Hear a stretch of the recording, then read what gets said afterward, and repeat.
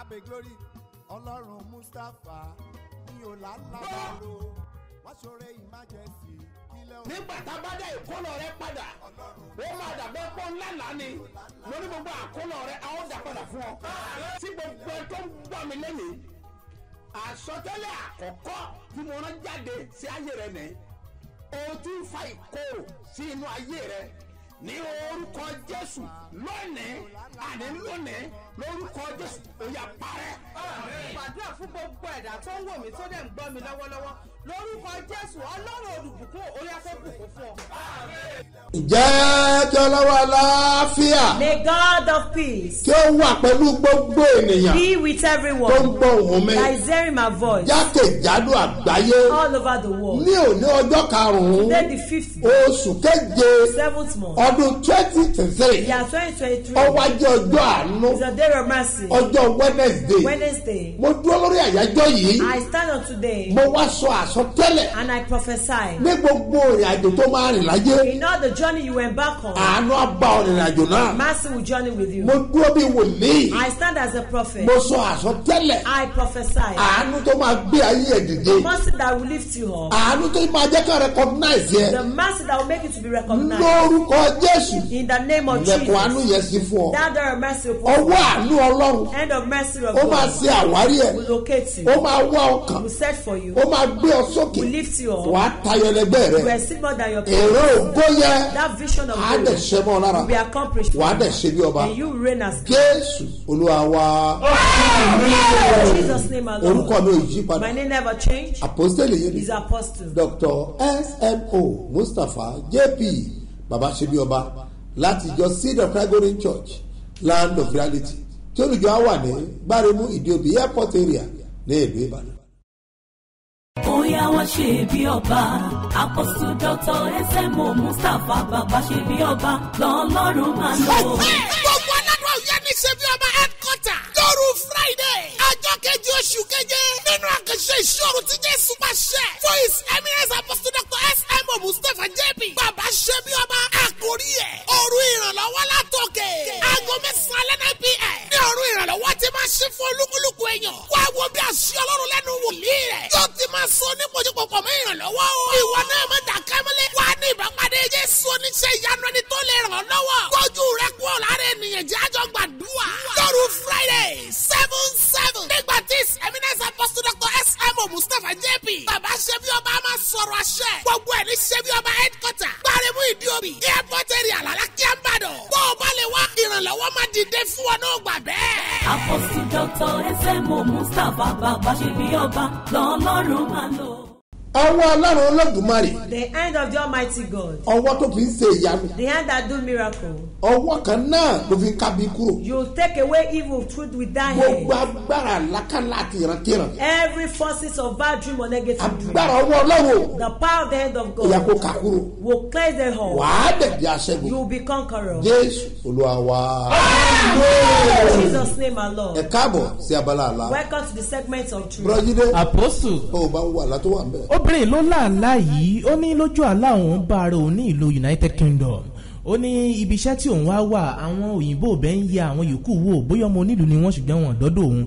Ó ní lójú àlá yẹn bákan náà ó ní òun àti àwọn méjì kan wọ́n jẹ́ mẹ́ta wọ́n sáré wọ́n jìjàdù àti lọ bá staff boss tí ó gbé wọn lọ bí iṣẹ́ bẹ́ẹ̀ làwọn pàdé Haúsá kan Haúsá yẹn wá ń bá ìkan lára àwọn wípé ìgbà tó mọ̀ pé ò ní fẹ́ mi kí ló ń gbowó lọ́wọ́ mi sí òun sì dá ilé ìmọ̀ lójú ayé bọ́n ṣe tẹ̀síwájú ní ìrìn àjò yìí láti bá staff boss yìí ní egúngún kan tó ń yọ sí wọn arábìnrin kan náà ni ó nígbà tó mọ̀ pé ò ní mi fẹ́ kí ló ń gba change ọwọ́ mi sí ibẹ̀ òun ló tají sí.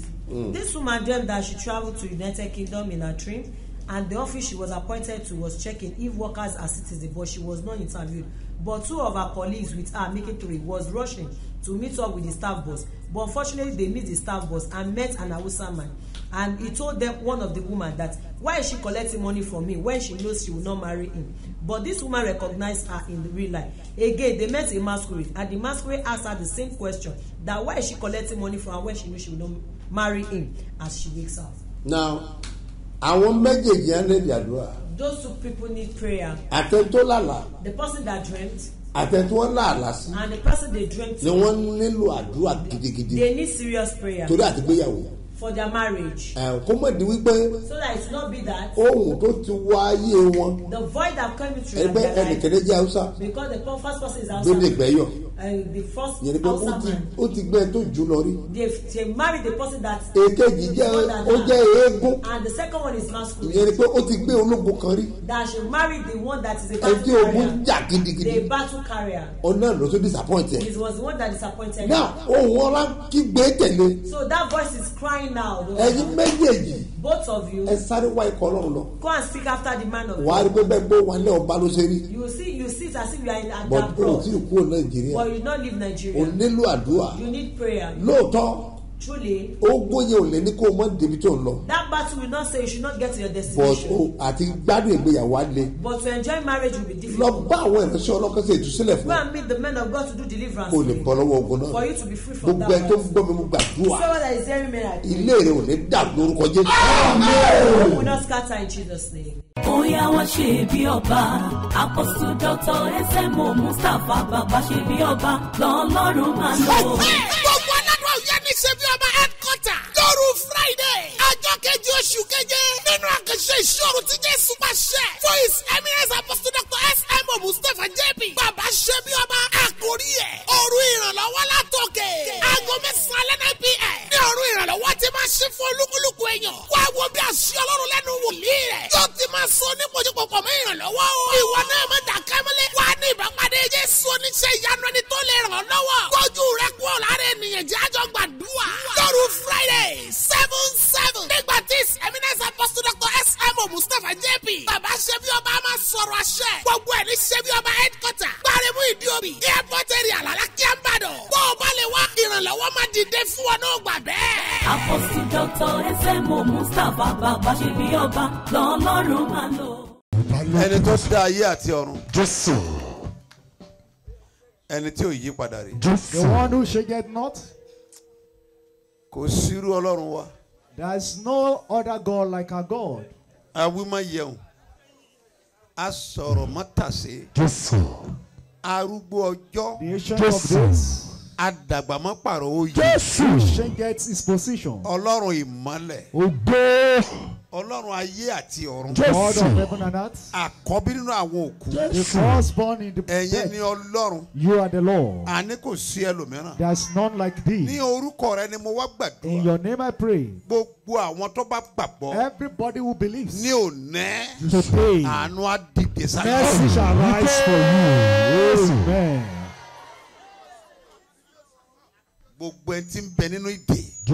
Whoever in bondage. Ní orúkọ Jésù. In the name of Jesus. Ọ̀run tú ọ sílẹ̀. Heaven release you. Amen. Jésù Olúwa wa. Jesus our Lord. Auntie. Okay, do. Oh, more. Sade. Oúnjẹ bẹ́ẹ̀. Àbó òjẹ́ bẹ́ẹ̀ mọ̀. Is it not your name again? Ẹ fún láàyè.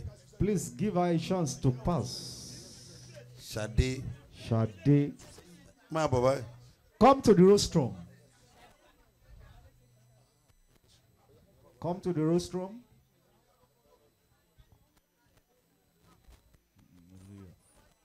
You're welcome. Ẹ káàbọ̀. Auntie Sade. Auntie Sade. Kí ló dé tó fẹ́ máa pè ọ́ láǹtí? Why are they calling you auntie? Wọ́n fẹ́ kí máa pè ní auntie. They will be calling you aunties. Wọ́n parí iṣẹ́ débi pé. They have finished the work to the extent. Wọ́n ní kó mọ̀ lọ́kọ kó kàn lọ́kọ bí aláìlọ́kọ. She will just marry like no marriage. Ó ti marry 1, 2. Ọmọ mélòó ló ti bí? 2 marriages. Márùn. Ọkọ ẹ̀ ń kọ́? Where's your husband? Dagabushaha. Ó tọ́ sí Èkìtì. It's related to Ekiti. Hey, hallelujah. Sorry, àwọn tó ṣiṣẹ́ burúkú yìí. Those that did this evil work. Ó máa wù mí kẹ́ ẹ̀ máa kó dì pẹ̀lú wọn. I would like Holy Spirit to deal with them. Number 1, ó ní akitiyan àdúrà. Number 1, you are very prayerful. But ọ̀rọ̀ ẹ̀ dàbí ènìyàn tí ò kì í gbàdúrà. But your life case is as if that you are prayerless. Ó ní òtítọ́ àti bá ènìyàn rẹ̀. You have faithfulness to work with people. But ibi ni wọ́n fi máa ń san fún. But the evil they used to repay you. Wọ́n fẹ́ kí o máa dẹ́rù gbé. that you want to be a single mother. wọ́n dẹ̀ fẹ́ kọ́ ṣiṣẹ́ kọ́ mọ́ kó o jọ. And then for you to be working without a profit. wọ́n fẹ́ kó léèyàn kó mọ́ ra àná. And then to have people will not get help. èyí tó bá ti jẹ́ rọ́bẹ̀ bá ń ṣàjáde. The one that is not correct, please be telling me. ok àti ra dáná. Have we met yesterday? ó wá bá mi lọ́tẹ̀ẹ̀lì. You went to my hotel? rí mi rí. You have never seen me? ẹni tó mọ̀ ló sọ fún mi. It's the one that knew you that told me. ó wá ní kí n sọ fún ọ pé. And then he said I should tell you. òní ló máa tó sí. It's today that will deliver you. Amen. Amen. Amen. ọmọ àwùmí kí n gbọ́wọ́ lé ẹ̀kọ́ bọ́. I would like to lay my hand on you and you will be free. bọ̀ tí n bá lọ gbọ́wọ́ lé ọba. But if I should lay hand on you now, ẹni tó wà ní di ọ̀rẹ́ tó bá kú kí la fẹ́ ṣe. if the person behind your case die now, what shall we do? bíbélì ò yé ẹlòmíì. Some doesn't understand the in-depth of the Bible. bíbélì pé èmi ò fẹ́ ikú ẹlẹ́ṣẹ̀ àfi tó bá ronú kú wà. The Bible says, I don't like the sinner to perish but to repent. kìí ṣe bí ọmọ èrò ọ̀run àpáàdì. He's not like a son of perdition. Sá. The wish should not suffer to live. ẹ̀yin kà bẹ́ẹ̀. You read it like that? àwọn kan ò rí yẹn kàn sí wọn. Some doesn't see that. jẹ́ kí n sọ kí ni kan fún ẹ. Ananaya àti Sáfírà ìyàwó ẹ̀. The Ananias and Sapphira, the wife, ayé orí ọ̀fẹ́ ni ẹ̀ mọ́ pa wọ́n. they were killed under the dispensation of grace. ayé orí ọ̀fẹ́ ni. Under the dispensation of grace. torí pé. Because wọ́n sọ̀tẹ̀ sí ẹ̀mí mọ́. they rebelled against the Holy Spirit. ẹ̀ mọ́ dẹ̀ pa ọkọ. And the Holy Spirit smote ìyàwó the tó dé. husband. And then when the wife ó tó came, tẹ̀síwájú. and then continue in that. wọ́n ẹsẹ̀ àwọn tó sin ọkọ ẹ̀. See the leg of those people. ó wo ẹsẹ̀ báyìí. He saw their òun leg. náà ṣubú lulẹ̀. And then she ó fell kú síbẹ̀. and died there. wọ́n lọ sin òun náà. And then they took her to bury. ta ló arrest Pétérù lórí Who arrested Peter on that? Nobody. Ẹni tó máa rò kúrò mí ká fọmọ rẹ̀ di. ní sùúrù. Patiently. Are you ready? Ṣé ṣetán? Touch! You must. Hey! You are set free. Àtọ̀sílẹ̀. Gbogbo ìwọ tí ayé bá dè. You that are being burned by people. Tí wọ́n sọ fún ọ pé o ò lè bọ́. That you have been told that you can't be free. Àmì ẹ̀ méje dà lónìí ọ̀run Yes, tó son, ọ̀sẹ̀. amen. Amen. Amen. Amen. Amen. Amen. Amen. Amen. In Jesus' name. Bóyá wá ṣe bí ọba, Apostle Dr. SMO Mustapha bàbá ṣe bí ọba, lọ́lọ́run máa lò. Gbogbo aládùn ọ̀yẹ́ ní ṣe bí ọba headquarter lóru Friday ọjọ́ keje oṣù keje nínú àkànṣe ìṣòro tí Jésù máa ṣe fún His Eminence Apostle Dr. SMO Mustapha JP bàbá ṣe bí ọba àkórí ẹ̀ òru ìrànlọ́wọ́ látòkè aago 9 p.m. ní òru ìrànlọ́wọ́ ti máa ṣe fún olúkúlùkù èèyàn wá wo bí àṣẹ Ọlọ́run lẹ́nu wòlíì rẹ̀ yóò ti máa sọ onípojúpọ̀pọ̀ mọ́ ìrànlọ́wọ́ o ìwọ náà máa dà kámẹ́lẹ́ wá ní ìbápadé Jésù oníṣẹ́ ìyanu ẹni tó lè ràn ọ́ lọ́wọ́ gbójú rẹ kúrò lára ènìyàn jẹ́ àjọ gbàdúrà lóru Friday 7/7 nígbà tí His Eminence Apostle Dr. SMO Mustapha JP bàbá ṣe bí ọba máa sọ̀rọ̀ àṣẹ gbogbo ẹ̀ ní ṣe bí ọba headquarter gbáremú ìdíòbí airport area àlàlá kí á ń bàdàn bó o bá lè wá ìrànlọ́wọ́ máa dìde fún ọ náà gbà bẹ́ẹ̀. Apostle Dr. SMO Mustapha bàbá ṣe bí ọba, lọ́lọ́run máa lò. mo rọrùn àṣẹ jáde. I send for the word of authority. ohun tí a fẹ́ béèrè náà ní ìrànlọ́wọ́. What we want to ask for is help. olúwa ní ká béèrè fún ọjọ́ mẹ́ta. The Lord said we should ask for 3 days. mo ń sọ nípa ìrànlọ́wọ́ àti òkè. I'm talking about help from above. a lè gbà fún ọjọ́ mẹ́ta gbáko. I'll fast for 3 days. ọlọ́run dẹ̀ máa dáhùn. And God will answer us. yóò lè jẹ́ nínú àwẹ̀ àti àdúrà. And it will be the fasting and prayer. òní gangan làdúrà ẹ̀ bẹ̀rẹ̀. The prayer commenced today. na èmi sọ fún ọba yìí pé. I declare to you that ìrànlọ́wọ́ tó máa ń gbé ká ènìyàn mọ́lé. the help that they will bring to your doorstep tó máa change story èèyàn láéláé. that will change one story forever. torúkọ èèyàn fi máa wọ rẹ́kọ̀. That will make one name to be in Guinness Book. ìwọ ló gbàgbọ́ ìwọ ni mò ń bá sọ. You are the one I am talking to. ní orúkọ Jésù. In the name of wọ́n á Jesus. gbé oore ńlá ka ọmọlé. They will bring that goodness to your doorstep. àṣẹ ni mo fi sọ̀rọ̀ yìí o. I speak with this authority. ó máa rìn wá pàdé oore. Walk and meet with goodness. àánú lá máa bá ọ pàdé. You will meet with great mercy. ìrànlọ́wọ́ á change story ẹ̀. Help will will change your wà á story. dẹ̀ ṣe bí ọba. And you will reign as jésù olúwa wa. in Jesus' name. bẹ́ẹ̀ gbàdúrà fún àwọn ọlọ́jọ́ ìbí. Let me pray for the brothers ó and the gbàdúrà fún yín lórúkọ olúwa. I pray for you in the name of ọjọ́ ayọ̀ ló yìí jẹ́. Today is a day of joy. ayọ̀ yóò bá ọ kalẹ̀. That joy will be lasting. gbogbo ipá àti agbára Every forces àti àṣẹ àwọn àgbà and authority of tó elders máa ń dá ire dúró that delay goodness, wọn ò ní ní pálórí rẹ. they will not have power over you. ìgbéyàwó rẹ máa fọ́. Your marriage will manage. yóò lè dára fún ọ. happy birthday Ẹ̀kọ́ ayọ̀ joy bí. and happy wedding anniversary. Ẹ̀sìn kọ́ ayọ̀ ìgbéyàwó. lórúkọ jésù In the name of Jesus. wàá rí àánú gbà. Obtain mercy. ó sọ nípa ohun tó lù aṣọ fún mi. I told about what the Lord spoke to me. a fẹ́ gbàdúrà lórí ìrànlọ́wọ́ We want to pray on help. lágbára ọlọ́run. By the grace of màá God, dẹ̀ bẹ branch wa méjì mẹ́ta o I will visit about 2 or 3 branches láàrin ìpàdé yìí. during this program. number one Firstly, lágbára ọlọ́run. by grace of God, tá a bá ti ń parí program once we finish the ní program ìlú ìbàdàn in Ibadan lónìí today, tá a bá ti parí program once we finish the tó bá ti program, tó ọwọ́ ìrọ̀lẹ́ once the evening, mò ń lọ sí òṣogbo I'm going to Osogbo. torí àárọ̀ kùtùkùtù lọ́la Because very early morning tomorrow, a máa pàdé ní dáadáa estate we will meet at Dada ní Estate agbára ọlọ́run by the grace of ní God, adétòrò street Adetoro Street, ní ẹ̀yìn èjìgbò garage at the back of Ejigbo ibẹ̀ Garage. láti máa pàdé That is where we meet láàárọ̀ ọ̀la tomorrow morning. aago mẹ́wàá ṣetán By 10 a.m. we ó are dẹ̀ closed. máa ní agbára And it will be ẹgbẹ́ great. mi sà Listen to tọ́ba me. wa wà lóṣogbo If you are in Osogbo, get ready fún ọ̀la get prepared for tomorrow. olúwa rán mi níṣẹ́ pàtàkì The Lord has sent me a special message. àlọ́ nílò ìrànlọ́wọ́ You need help. ọwọ́ ìrànlọ́wọ́ yẹn gbọ́dọ̀ wá ọkàn That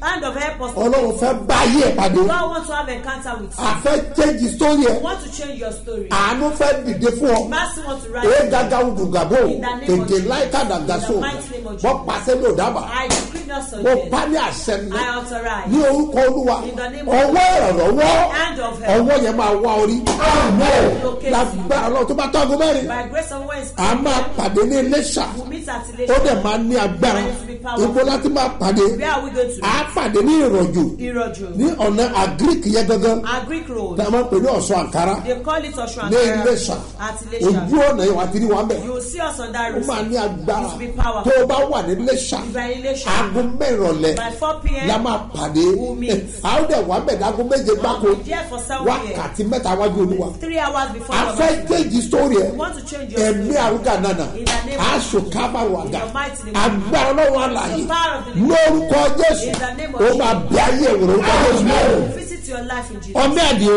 Omi Adi. ẹ máa múra lẹ̀ Get prepared. òní ni program wọn bẹ̀rẹ̀ The program ní commences. ìrọ̀lẹ́ òní This- ìrọ̀lẹ́ òní ló this bẹ̀rẹ̀ evening. ìmọ̀ràn tí máa ṣe Where are we going to a be? máa ṣe ní anigilájẹ ibẹ̀ gẹ́gẹ́ church wa wà That is where our church is. ní ìyànà church bàbá ìlíjà Ìyànà church Baba ní Elija. abaraba In Abaraba. ọmọ àdìo Omi Adio. ó máa ní agbára It will be powerful. ẹni karó kàfá In the name of sọ̀dọ́rọ̀ àbàyà In the mighty name of gbogbo ẹni bá dìde Whoever that rise. tó o fẹ́ da ìdúró Delay you. lórúkọ jésù In the name of Jesus. ọlọ́run máa bàrú lórúkọ God jésù will rebuke them in ìpàdé ọjọ́ mẹ́rin nìyẹn It has 4 days. aago mẹ́rin ó mọ̀ bẹ̀rẹ̀ It will come by 4 títí di aago p.m. méje till 7 wọn á dẹ̀ p.m. wà ń bẹ̀ They'll be there. títí di ọjọ́ sátọ̀dé Till Saturday. yóò dojúmọ́ lẹ̀ Every day. ẹ fi kára yàrá In the name of ẹ Jesus. tẹ́wọ́ báyìí Spread your kan hands pariwo and shout. olúwa Lord. ọwọ́ ìrànlọ́wọ́ dà Where is the end of ẹ it? gbé mi sókè Lift me. ó yà dùá Prayer. orúkọ jésù orúkọ jésù orúkọ jésù ẹ̀mí mímọ́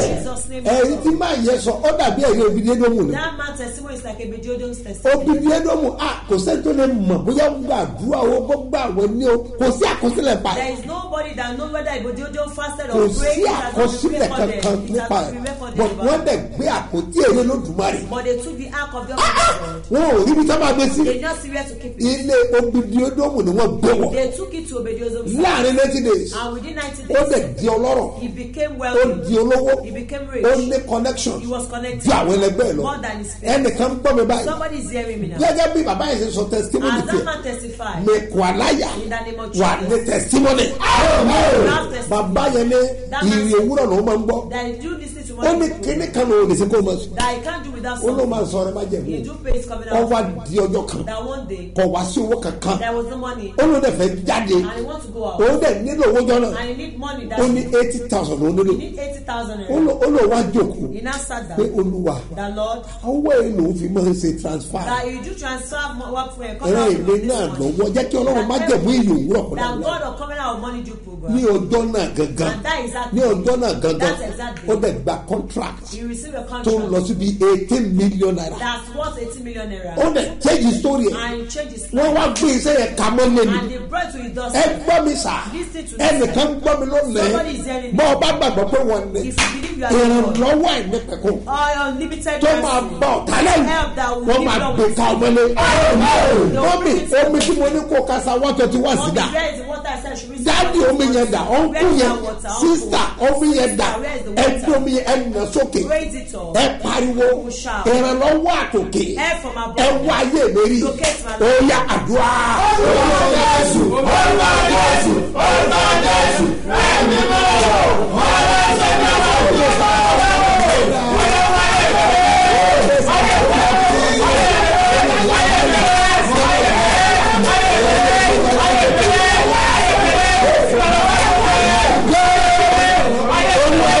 ẹ gbọ́ mi sà Listen to me, sir. ayé ẹ gbọ́dọ̀ fọ Your life was manifest. ìpàdé aago mẹ́ta 3 p.m. tá a máa ṣe lórí that Facebook will do on Facebook.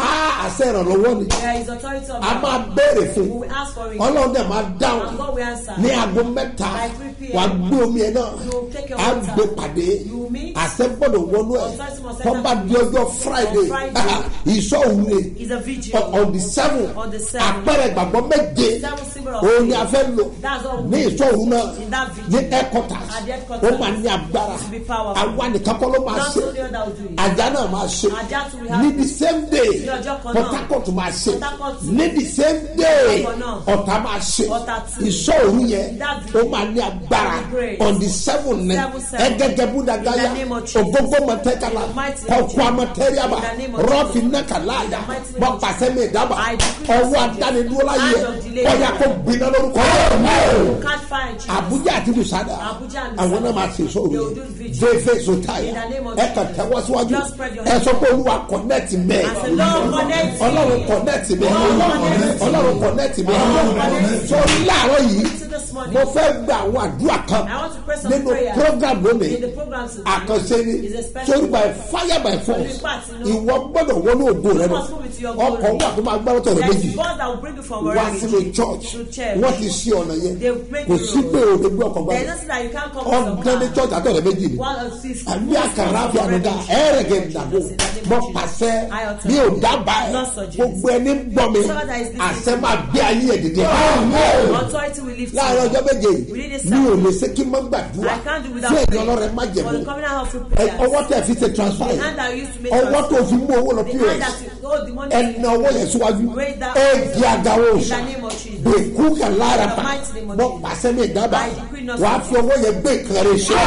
You do something radical with that hand. wọ́n ò bá tí ìṣẹ́lẹ́sì tó fẹ́ ṣe lónìí wọ́n náà tẹ́wọ́ ẹ̀ síwájú wàá fi ọwọ́ yẹn gbé nǹkan rẹ ṣe wàá fi ọwọ́ ẹ̀ gbé nǹkan rẹ ṣe wàá fi ọwọ́ ẹ̀ gbé nǹkan rẹ ṣe wàá fọwọ́ ẹ̀ gbé nǹkan rẹ ṣe wàá fọwọ́ ẹ̀ gbé nǹkan rẹ ṣe nígbà kéje mo sọ ọ́ wàá fi ọwọ́ ẹ̀ gbé nǹkan rẹ ṣe èkì aláfaruka èrè àbádùgàlà mọ pàṣẹ mi ìdábàá tọ́lọ̀ bá rẹ tí omi yé dógò God can remember Obejo. níbi tó dánìkan wá sí Where he was lonely. ìrànlọ́wọ́ tó fi ní dánìkan wá mọ́ That will make you not to be lonely. ìrànlọ́wọ́ yà á dìde fún ọ.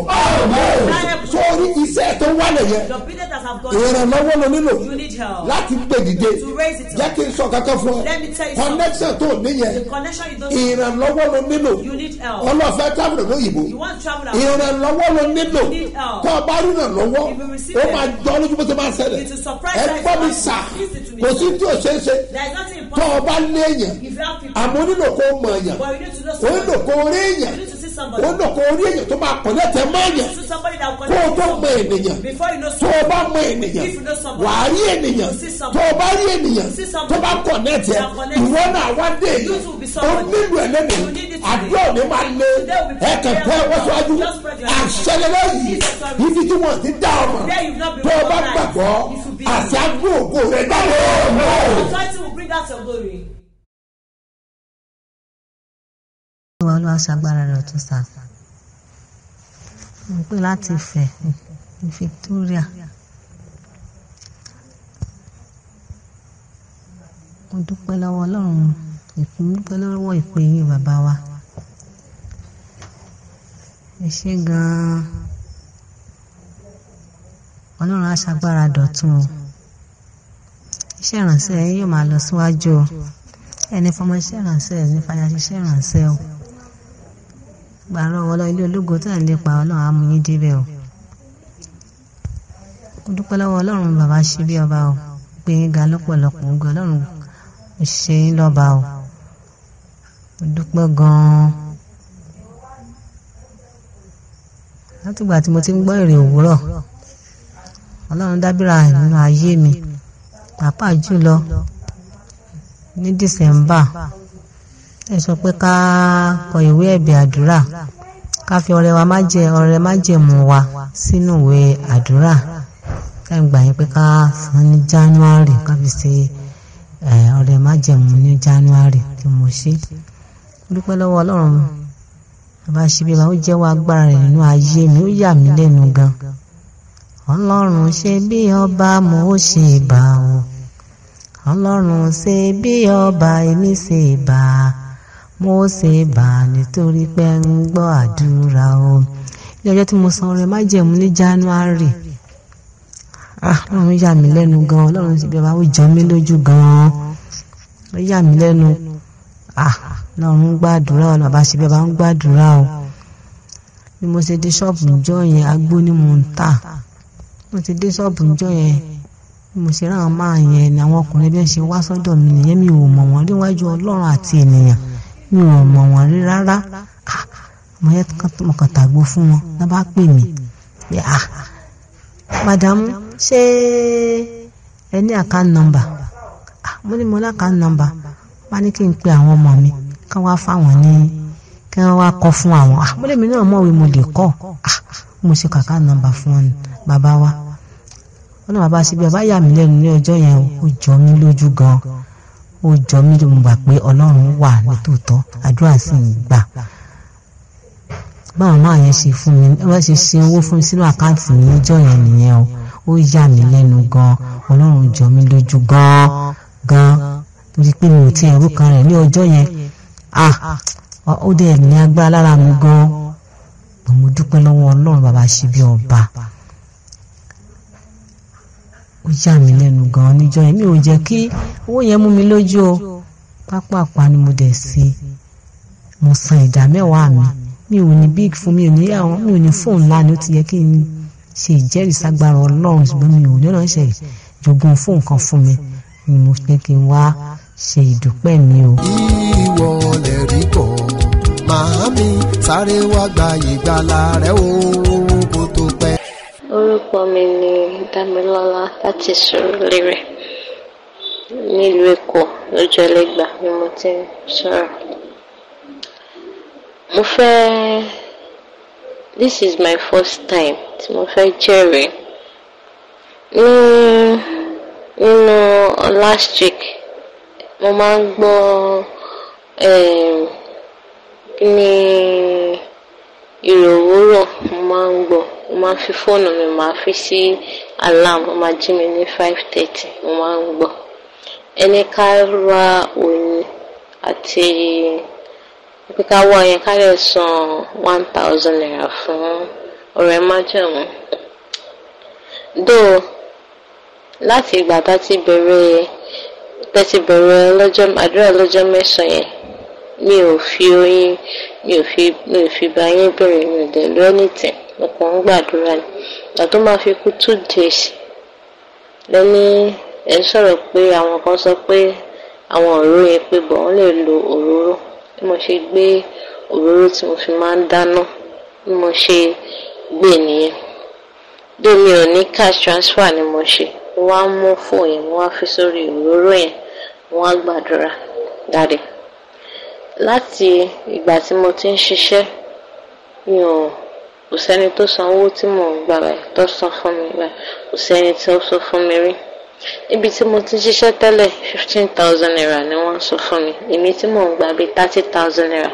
Ìgbà tí mo máa ríṣẹ́ níbòmí, ibi tó ti ń ta wallpaper, ni woman yẹn ní òun fẹ́ máa san 15,000 naira. Mo bẹ̀ pé òkè tí ẹ san 20,000 naira fún mi. Ó ní rárá ṣùgbọ́n ó takú sí 15,000. Mo ń gbà ó yẹn ṣá pé by the time tí bá máa fi gbowó yẹn pé mo ń ṣiṣẹ́ yẹn lọ Ọlọ́run á ṣe ìyanu iṣẹ́ mi bí mo ṣe rí iṣẹ́ mi nìyẹn. Iṣẹ́ mi tí mo wá ń sọ yìí báyìí sí mo ti lò more than let's say 8 months or something. Ìgbà tí mo fẹ́ bẹ̀rẹ̀ wọ́n kọ́kọ́ fi 40,000 naira bẹ̀rẹ̀. Dáàdi fún ìyàlẹ́nu mọ́ǹtì mo ti ń gbàdúrà pé wọ́n ti increase owó yìí. Wọ́n gbé mi kúrò ní position bí tí mo wà tẹ́lẹ̀ online kíní ni mo wà tẹ́lẹ̀ mo ti máa dá àwọn customer lọ ṣùgbọ́n wọ́n ti tún gbé mi sí ìdí receptionist as a cashier ní January tàwa. Fún ìyàlẹ́nu dájú bí mo ṣe ń bá yín sọ̀rọ̀ ní alẹ́ wọ́n sọ salary mi pé wọ́n ti increase sí 50,000 naira. Tí mo ò dé gbàrí tí mo ń gbé láti ìgbà tí mo ti dé ìlú Èkó pé mo ti ń báyàn ṣiṣẹ́ mi ò gbàrú owó yẹn rí. 50, I was surprised that God is it me? Ṣé mi ni wọ́n sanwó yìí fún? Ipò òkè mo gbàrú owó báyìí. Mo kò fẹ́ dúpẹ́ lọ́wọ́ Ọlọ́run pé at least Ọlọ́run gbàdúrà mi pé òkè mo fẹ́ kọ́ yẹn kí ìzòwò ẹ̀. Ó dẹ̀ ní nǹkan tí mo fẹ́ fi owó yẹn ṣe pé mo fẹ́ san owó ilé pé mo fẹ́ ya àwọn láńlọ́ọ̀dù ni mo fẹ́ yà wọ́n lẹ́nu pé owó ilé mi mo fẹ́ san fún wọn ní mọ́ǹtì yẹn. Fún ìyàlẹ́nu mo dẹ̀ rí owó yẹn. Mo dúpẹ́ lọ́wọ́ Ọlọ́run. Ìwọ lè rí kọ́ màámi sáré wá gba ìgbàlà rẹ. mo ṣe bí ọba o mo ṣe bà nítorí pé ẹ ń gbọ́ àdúrà. Orúkọ mi ni Ayọ̀bámidélé láti ìlú Ọ̀tà. Mo fẹ́ jẹ́rìí sí agbára Ọlọ́run. Mo dúpẹ́ lọ́wọ́ Ọlọ́run ṣe bí ọba. Àti 2021 ni mo ti ń gbọ́ èrè òwúrọ̀. Àti ìgbà tí mo ti ń gbọ́ èrè òwúrọ̀ àtìgbà yẹn ni ayé mi ti yí padà ní gbogbo nǹkan ti yí padà fún mi. Mo máa ń san ọrẹ májẹ̀mú. Mo dẹ̀ máa ń follow gbogbo instruction tí bàbá bá ní ká ṣe. Gbogbo bí mo dé ṣe ń ṣe bẹ́ẹ̀ ni mo ṣe ń rí ọwọ́ Ọlọ́run. Bẹ́ẹ̀ ni Ọlọ́run ṣe ń ṣe ìyanu nínú ayé mi. Èyí tá a ṣe gbẹ̀yìn tó jẹ́ pé ká ra àga nílùú fún àpẹ. Bí mo ṣe ń san owó àga yẹn bẹ́ẹ̀ ni mo ṣe ń rí ìyanu Ọlọ́run. Tó bẹ́ẹ̀ gẹ́ tó yẹ pé márùn ọ̀tọ̀ọ̀tọ̀ ni mo ti san owó àga nítorí pé bí bá ti ń san báyìí tó máa fi dìjọ́ méjì aláàtì àti wọnú àkáǹtì mi. Èyí tí mo san gbẹ̀yìn 1,000 péré mo fi sílẹ̀ 50,000 dẹ̀ wọ inú àkáǹtì mi. Mo dúpẹ́ mo rí ìyanu mo rọ́wọ́ Ọlọ́run. Ohun gbogbo ti yí padà fún mi. 2021 yẹn tí mo bẹ̀rẹ̀ sí gbọ́rí òwúrọ̀ gbà tí àbá ṣe iṣẹ́ ìgbédìde ní December ní ọdún yẹn lọ́hùn 70 days ni wọ́n fi gbàdúrà yẹn tí mo dẹ̀ follow wọn. Wọ́n sọ pé Ọlọ́run máa yọ wá kúrò láàrin àwọn ológo wẹ̀rẹ́. Ọlọ́run máa relocate wa. Mo dẹ̀ claim ọ̀rọ̀ yẹn bí mo ṣe claim ẹ̀. Ọdún yẹn báyìí àwọn mi ra ilé fún mi, àwọn mi ra mọ́tò fún mi. Tó bẹ́ẹ̀ tí mo relocate kúrò ní abúlé ibi tí mo gbé nígbà yẹn. Torí ìdí èyí mo dúpẹ́ lọ́wọ́ Ọlọ́run. Ẹ ṣé o Ọlọ́run bàbá ṣe bí ọba ó ṣé o ẹ ṣé o. Orúkọ mi ni Samson Zike. Mo ń sọ̀rọ̀ láti Niger State nílùú Minna. Ọlọ́run ṣe bí ọba ó ṣe bí ọba lórí ayé mi. Mo dúpẹ́ lórí bàbá ṣe bí ọba. Láti ìgbà tí mo ti ń gbèrò èrè òwúrọ̀ Ọlọ́run ti ń ṣe bẹ̀rẹ̀ nínú ayé mi. Èyí tó wá yà mí lẹ́nu ni èyí oyin tá a ṣe fúnjọ́ 9 yìí. Tàbí mo rẹ́ rí o. Mo ti sọ̀rọ̀ má jẹ̀mú mi mo ti wá ṣe ìrúbọ 1,000 tá a ṣe fún yín. So láàárọ̀ ọjọ́ náà mo ṣe sẹ́ndì owó yẹn nù. Mo ṣáà ní gbàgbọ́ sọ́lọ́ ni pé kò sí kan tó Ọlọ́run lè ṣe. Èyí tó wá yà mí lẹ́nu pé mo ṣáà dé ṣọ́ọ̀bù ní àárọ̀ ọjọ́ náà. Níjọ́ tá a parí 9 days oyin yẹn mo ṣe débẹ̀ nù. Mo ṣáà dé ṣọ́ọ̀bù sangbado mo ṣí ṣọ́ọ̀bù. Mo ṣáà ti rí credit alert nù. Mo ní credit alert. Mo ṣáà rí 80,000 naira. Ta ló lọ sẹ́ndì owó yìí mi àtẹnikọ́ ojú sọ̀rọ̀ owó. mo sọ àwọn onípẹ̀tọ̀ tó bá ṣe pé wọ́n ṣe mistake ni ènìyàn pè mí in 5 minutes later mo ṣe rí call mo sáré nọ́mbà sister mi bá mi pé Samson sọ ti rí owó tí mo sẹ́ni sí mo ní kẹ́yìn mo rí 80,000 kí n tí mi ṣe àgbà lóun náà ni pé bí wọ́n complain pé kò ṣe owó lọ́wọ́ rẹ̀ lẹ́nu jẹ́ mẹ́ta àti business ti lọlẹ̀ ó ti kà fi kún business dáàdi ìyá mi lẹ́nu I'm shocked nígbà tí ń lò wọ́n ní pé tó ń lọ ní pé àwọn fẹ́ sẹ́nu rẹ̀ ta ní pé owó tó sọ lọ́wọ́ àwọn náà ní pé tí sáà mọ́lẹ́jì 80,000 dáàdi mo sì receive 80,000 láàárọ̀ lọ́jọ́ àkọ́kọ́ tá a bẹ̀rẹ̀ oyún wa lílánú I was very shocked inú mi dùn mo ní pé èmi náà ọlọ́run bàbá ṣe bí ọba máa lè rí mo sì ti lẹ́rìí o ọlọ́run wa dúpẹ́ o lójú ẹsẹ̀ náà mo sáré yọ̀dá mẹ́wàá mi bẹ́ẹ̀ mo ti sẹ́ndì mo wá dúpẹ́ lọ́wọ́ ọlọ́run mo dúpẹ́ lọ́wọ́ bàbá mi ṣe bí ọba mo gbàdúrà ní pé ìpè yín ò ní wọ mi ọlọ́run tó ń tẹ̀ yín lẹ́yìn kò ní fi yín sílẹ̀ ní pé èyí ò ní jẹ́ àrímọ́ ẹ̀rí mi dájú máa fẹ́ jẹ́ bá ń gbàdúrà ní pé tọ́nà mi kó sí tọ́nà mi kó la tọ́nà tó ń ṣe mi ṣe pé mo gbàdúrà fi padà wá sílùú mi náà tí mo kàn ti yàtọ̀ tí n ti lè lẹ́rìí sí ẹ̀rí ńlá ẹ ṣé dáàdi mo dúpẹ́ mo yín o ẹ ṣé o. ìwọ lè rí bọ̀ màámi sáré wá gba ìgbàlà rẹ o kó tó pẹ́. àṣẹ ni mo fi sọ o. I speak with authority. pẹ̀lú ògo ọlọ́run. by the glory of God. àti àṣẹ ọlọ́run ló dùn mọ́ and the authority of the Almighty God. ìwọ ni mò ń bá sọ̀rọ̀. you are the one I'm talking wàá to. kan ìrànlọ́wọ́. you will receive help. àdúrà ọjọ́ mẹ́ta yìí. these 3 days prayer. lórúkọ Jésù. in the name of Jesus. ó máa gbé ayé ẹ̀ nílé. we lift you up. wàá dẹ̀ ṣe bí ọba. reign as bẹ́ẹ̀ ni yóò rí. so shall it be. Jésù Olúwa wa.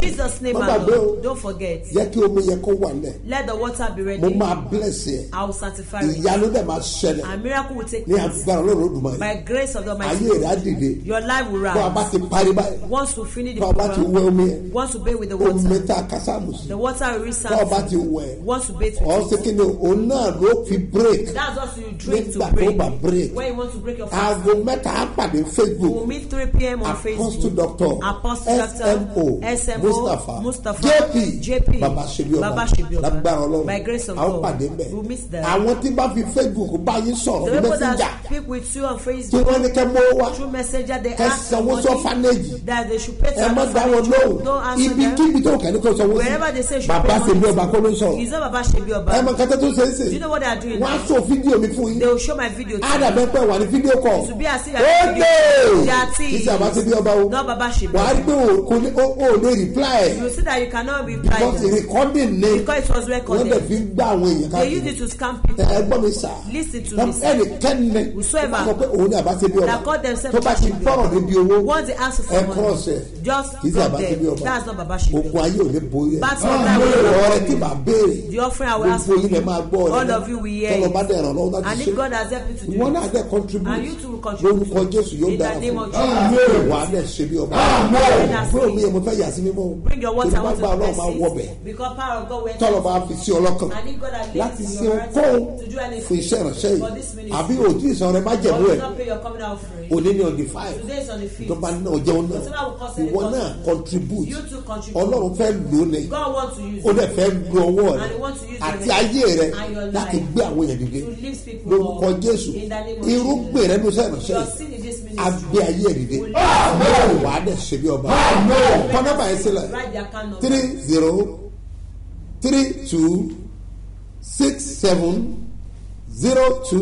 3032670285 Mustapha Solomon Moses ló máa gbé jáde ní Fort Bank èkejì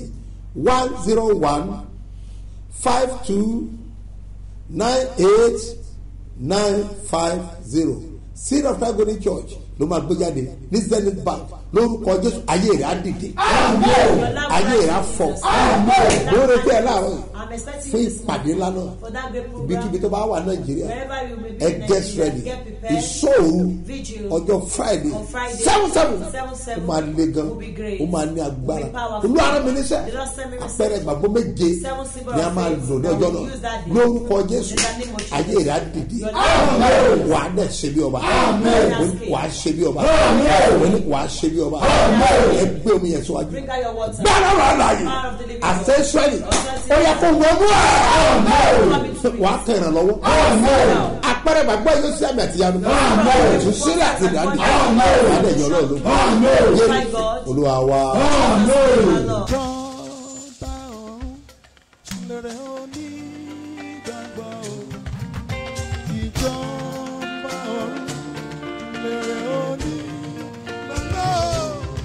Majenkuno, Baba, Mumindele, Anzano, Biefi, Mumindele, Baba, Ijaba, Lereoni,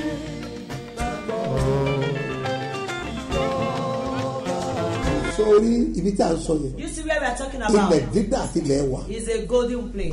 Èèyàn gbọ́dọ̀ miss ẹ̀. One must not miss it. Kí ló mú sọ́wọ́? What are you holding? Tó lè gba ìjọba ọ̀run lọ́wọ́. That can take away kingdom of God from you. Sọ́lẹ̀. Drop it. Bí ẹ̀ bá jẹ gbogbo ayé. If you enjoy tó bá sọ ìbí ẹ̀ ló kí ló ti ṣe pàṣípààrọ̀ what rẹ̀. will you use it as ẹ̀mí rẹ̀ ṣe iyebíye. Your soul is so precious. Sọ ẹ̀mí rẹ̀ nù. Don't lose the soul. Lórúkọ Jésù. In the name of wàárí Jesus. àdúgbà.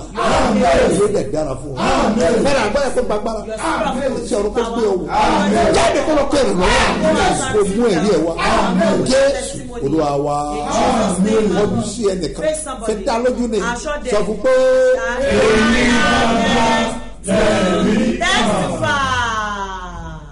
Oya wa ṣe bí ọba, Apostle Dr. SMO Mustapha Babasebioba lọ́lọ́run máa lò. Gbogbo aládùn ọ̀yẹ́ ní ṣe bí ọba headquarter lóru Friday ọjọ́ keje oṣù keje nínú àkànṣe ìṣòro tí Jésù máa ṣe fún His Eminence Apostle Dr. SMO Mustapha JP Babasebioba àkórí ẹ̀ òru ìrànlọ́wọ́ látòkè aago 9 p.m. ní òru ìrànlọ́wọ́ tí máa ṣe fún olúkúlùkù èèyàn wá wo bí àṣẹ Ọlọ́run lẹ́nu wòlíì rẹ̀ yóò ti máa sọ nípojúpọ̀pọ̀ mọ́ ìrànlọ́wọ́ o ìwọ náà máa dàkẹ́ mọ́lẹ̀ wá ní ìbápadé Jésù oníṣẹ́ ìyanu ẹni tó lè ràn ọ́ lọ́wọ́ kójú rẹ̀ kú ọ̀lára ènìyàn jẹ́ àjọ gbàdúrà lóru Friday 7/7 nígbà tí His Eminence Apostle Dr. SMO Mustapha JP Babasebioba máa sọ̀rọ̀ àṣẹ gbogbo ẹ̀ ní Sebioba headquarter gbáremú ìdíòbí airport area àlàlá kí á ń bàdàn bó o bá lè wá ìrànlọ́wọ́ máa dìde fún ọ náà gbà bẹ́ẹ̀. Apostle Dr. SMO Mustapha Babasebioba lọ́lọ́run máa lò.